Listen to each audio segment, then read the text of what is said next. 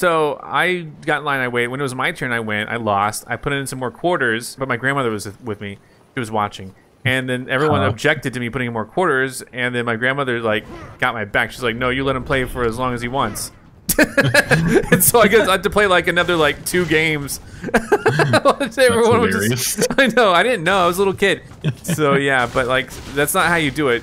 Any viewers watching right now. Yeah, but if you happen to find an arcade. Yeah, if you happen to find an arcade.